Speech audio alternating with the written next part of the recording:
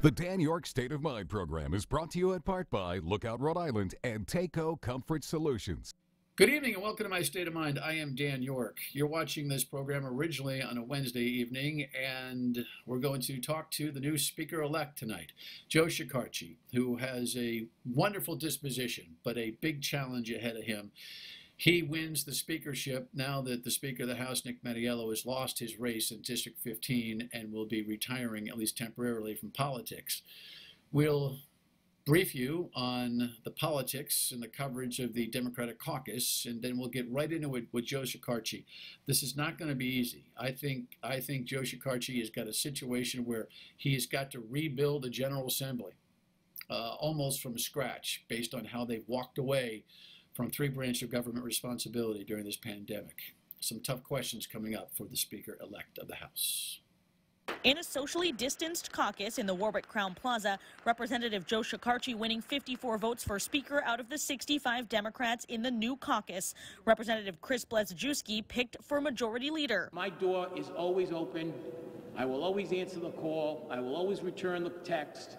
I will always get back to you. Shekarchi, who as the current Majority Leader was Mattiello's #2, won support of representatives who voted against Mattiello in 2018. Under his leadership, the days of being bullied and ostracized will be over. Afterwards, saying he made no promises to get those votes. I didn't commit to anybody or chairmanships or positions or offices. I think the broad base of support I enjoyed tonight is the relationships that I had made over the last 8 years in the House. Democrat Leanna Cassar also threw her hat in the ring for Speaker, though she didn't attend the caucus, saying it should have been virtual due to COVID concerns. She voted by proxy for herself, but did not garner any other votes.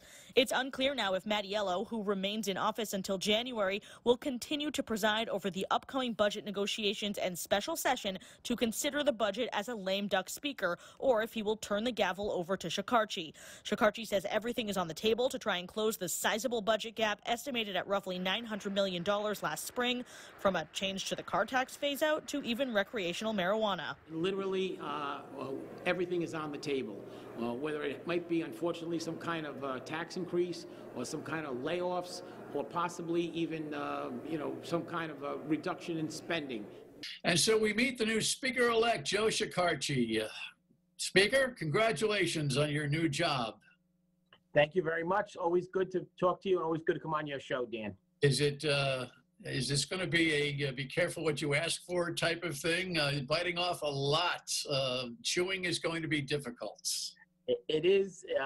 We'll have to wait and see. But yes, it is quite a lot going on right now in a short amount of time in the middle of a pandemic and hopefully trying to get a budget done as well. Well, I say that, but I don't think it's any secret to you that I have been very, very critical of the General Assembly's leadership decisions during this entire time. I mean, I'm not going to mince any words. I think it's been an absolute disgrace that this General Assembly has taken the powder that it has. Emergency authorization from the governor early on seemed wholly appropriate. I know that this unicameral activity between the Senate and the House, feigned oversight, but I don't see it. We've got a governor right now who's doing the best she can, but listens to her own voice more than anything else, is threatening economic lockdown again, which is going to be a disaster for the state. There's no oversight right now. There's no checking and balancing. Are you going to jump into this thing not only as the Speaker, but are you going to bring this General Assembly back to any formidable role here? Or are we just going to roll an autonomous government for the time being? I can tell you that oversight, I'm convening the House Oversight Committee this Thursday. We're going to have several oversight meetings, and it's my goal to bring the General Assembly back in session before Christmas. Hopefully to enact the budget and to authorize some bond spending, at least authorization of them. That would be my goal to accomplish. But the oversight is happening this Thursday afternoon.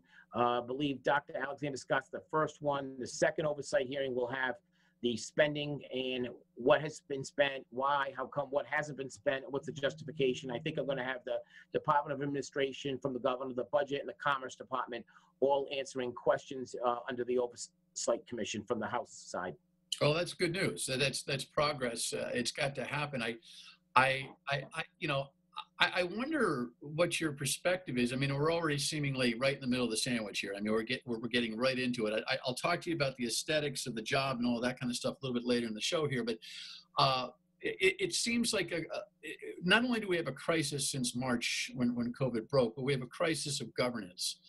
And the idea that you've got bond questions that you're going to put together, did you support the idea early on to postpone the bond questions to after the election? And what are we going to do? We're going to run a special election, which is going to turn out 4% of the electorate to make a decision on hundreds of millions of dollars of spending?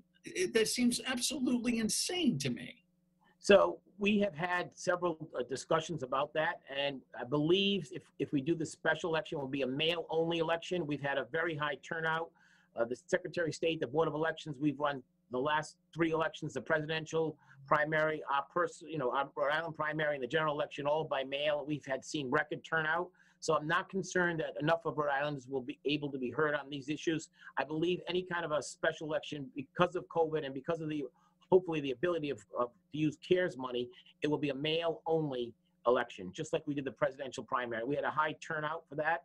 So I think it's important that, commitments were made to a lot of these advocacies, the housing bond, the green bond, education bonds. Interest rates are at an all-time low right now. And I think if you're going to go out and borrow, now's the time to do that. And I think ultimately, we as the General Assembly, we don't make the decision, we let the voters make the decision. The legislature has been working. I know we haven't been in session, but we've been working very hard. And I'm hearing from constituents about the bonds, people who have a vested interest in the green economy, vested interest in education, and want to make sure that the school buildings are improved and the air conditioning systems, the HVAC systems are all brought up to code. I mean, there's serious concerns. We need to look at our infrastructure. And I want to also be prudent about it. I don't want to max out the state's borrowing power. I want to see what, if any, is coming down the road from a so-called Biden stimulus plan. Because if we get some money that requires a match, we have to have the ability in our borrowing capacity to meet that match. So I'm prudent about them. I'm going to work collaboratively with my colleagues, especially the House Finance Committee. Marvin Abney has been invaluable to me, getting me up to stuff, incorporating all of his knowledge and sharing it with me has been invaluable. But I think it's important that we do come back. I think it sends a strong signal to Rhode Island that we are taking this seriously. I want to work. I'm talking to my colleagues about a possibility of some kind of a COVID task force. We've had some good news in the last couple of days about a possible vaccine. Tempering that with the New York Times yesterday said that a lot of states aren't ready to distribute the vaccine. Who's going to get it? How many people are going to get it? We're going to give it to the inner cities. We're going to give it to the high-risk people. We're going to do it to frontline workers. We need to figure all that out. And I'm going to tap into the creativity and the knowledge of the House. And I'm going to work together with that. I also have a bunch of representatives, Lauren Carson, Deputy Speaker Lima, who are looking at and studying the remote voting possibilities. How can we do it legally? How can we do it? It's not just a technical thing. We have to make sure that we're following the Constitution. So I have people working right now. I know from an outward perspective, you don't see that, but there are people, legislators in the House, I'm speaking only for the House, working very diligently on COVID, remote voting, and the Finance Committee and Finance staff are helping me and Lita Blazejewski try to craft a budget that serves the needs of the people, that doesn't raise taxes, doesn't cut spending. I mean, it's a tall order.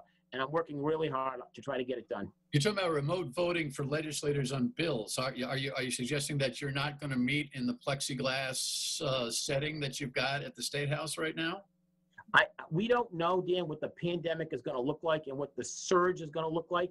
It's possible that we meet in the House as it is now, and it's possible that we also meet remotely, at least for committee hearings. I just don't know. I am like you. I watch the governor's press conferences, and I'm looking at the CDC and Dr. Fauci, and we're trying to figure out where we're heading.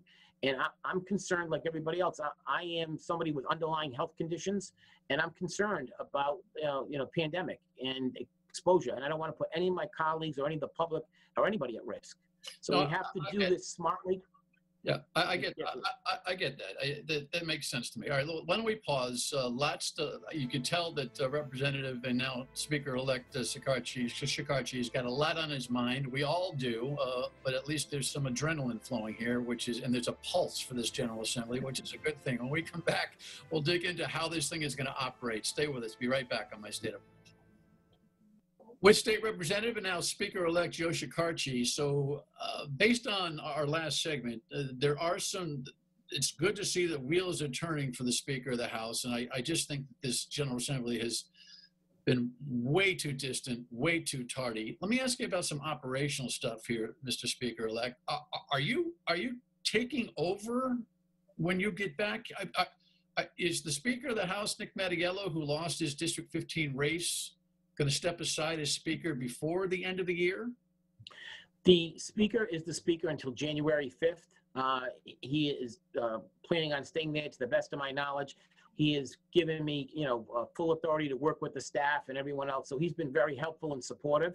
My guess is that he'll stay there Speaker until the 5th of January. So will you be presiding over the General Assembly? I know you're working on remote, this and that. I understand, but no. If we go back and to do a budget, it will be Speaker Mattiello or Deputy Speaker Lima or Deputy Speaker Kennedy. One of those three will run the rostrum. I am not the Speaker, and I don't have the authority to do so, and I would not be presumptuous to try to attempt to do that. Of course, you could ask for a vote. It's a lame duck session, and I just think that it's proper and following protocol and diplomatic and polite not to do that. I can accomplish the things I need to accomplish with the support of my colleagues, both the current colleagues and the future colleagues. So I feel comfortable, and I'm not expecting any pushback at all from anybody on that issue. It's about getting the job done, Dan.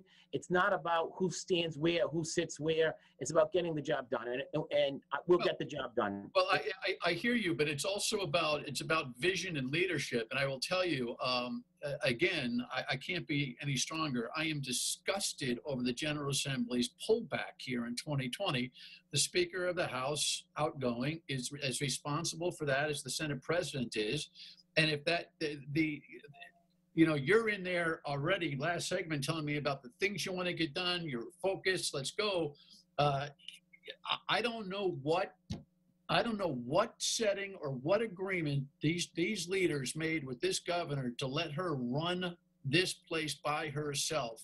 But I get nervous about the idea that Speaker Mattiello, with his disposition for 2020, is going to be the one to start really the work at the end of 2020. So what's the practical reality? Is he going to just play ex officio more or less while you're, without the title running the show, or what's going on? Well, he's given me a lot of latitude to take over and craft the budget. He has contacted the governor and the Senate President, and he's told them both to deal with me, and I appreciate that, and I thank him for that. And I am the one making the decisions, and I am working collaboratively with the staff to get things done. If we pass a budget in the next 3 weeks or 4 weeks, it'll be, for lack of a better word, driven by my current leadership, not the old leadership. Let me ask you this then. In November, when we're in December, as we're dealing with an expiration date on the current COVID CARES Act money on December 31st, if we don't have a stimulus deal that also changes the language of the former CARES Act, there's money that's going to have to be sent back to Washington if it's not used. And I know the governor scoffs at that notion, but she's been parking money to try to fill budget gaps. There's been an inflated kind of rumor that there's a $900 million deficit. She finally had to admit it's $300 million-ish for this fiscal year and $300 for the next. So those things, while not comfortable, are manageable. And you had a deficit going in before COVID anyway. Are you concerned with the execution of this COVID Act money, this CARES Act money, and the economy that has not been able to be nursed with it? I mean, there are hundreds of millions of dollars. New Hampshire put $400 million into their business economy. We can't get 30 out, Joe. I mean, what are we doing with this administration to make sure that they save this economy so that you ever have a budget in the next 4 or 5 years to actually plan on? So to answer your question, you're exactly right about the budget deficit. The latest fiscal revenue numbers came in were about $350 million. I have been spoken to the governor. I've spoken to the Senate president. There's been recent guidance, and we have also good fiscal numbers regarding sales tax. And I think we'll be able to close this. And I think there's going to be hundreds of millions of dollars left over. And I believe the governor, I know the governor will not give a dime of that money back. She will spend it in the business community. I don't have the particulars of which the focus is. We have oversight coming up next week with Stephen Pryor, Brett Smiley, and David Warmer, and we'll find those answers out. We're going to ask them in a public setting so the public can hear them and understand them. Those are very important and detailed questions, but we need the economy to be open. I have a small law practice, and I represent a lot of small businesses. I hear it from the private side as much as I hear it from my constituents.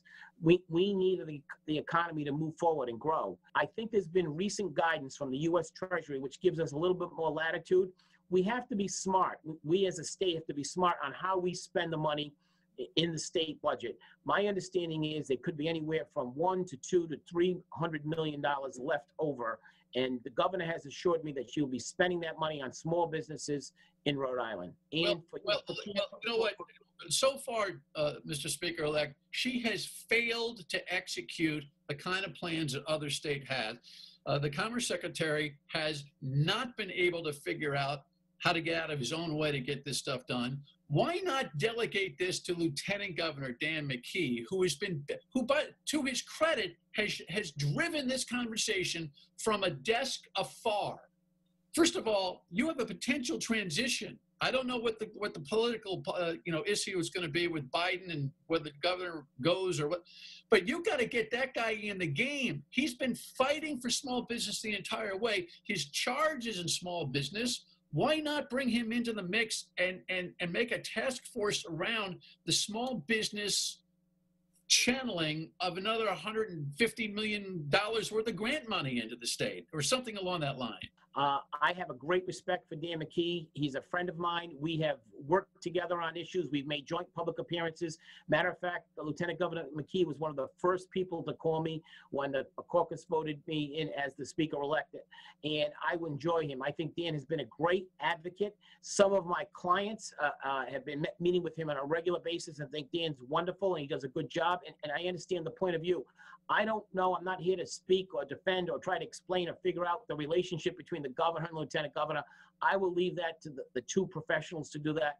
I can tell you that I enjoy a good relationship. But Joe, it's not about their relationship. They don't have anything nasty between them. It's about the politics and who's wrong. We got to get a triage program into this state. We got to delegate and be responsible and go. Forget who gets along with who. I'm hoping that the new Speaker-elect will come in and say, doggone it, we're late on some things. We've given too much leash to this governor to run this thing all by herself. We're back in the game, and we got to get business done. I am not the speaker until the 5th of January, and my goal at the moment is to try to get a balanced budget out for the people of Rhode Island. That's my goal, and a budget that if I'm successful, that's a big if, and I'm not committed to say we're coming back, doesn't raise taxes on the small business or individuals, doesn't do layoffs, possibly preserves another year of the car tax. I mean, there's a lot of things on the table, and I'm spending my energies to try to balance the budget and pass it in 3 weeks. And that's not an easy thing. And I'm rolling up my sleeves every day, Saturdays, Sundays, weekends, nights, and I'm doing my best to do that, Dan. I would hope that the CARES money gets spent well before I become the speaker. I hope all that CARES money is spent before Christmas. So we're talking about 30 to 40 days from now, and I'm not in charge until then. Yeah. Okay. I get it.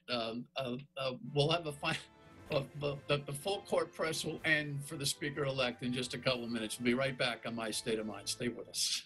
Speaker-elect Joe Shekarchi. Look, he stepped into the fire here. You know, leadership is hard. Never mind the times that we're in. Joe, you can feel my urgency. I get that you're not engaging formally until January. But this state is starving for more leadership voices other than just this governor, who I think did a great job talking down this virus early in the year. But do you agree with me going forward as the new Speaker-elect?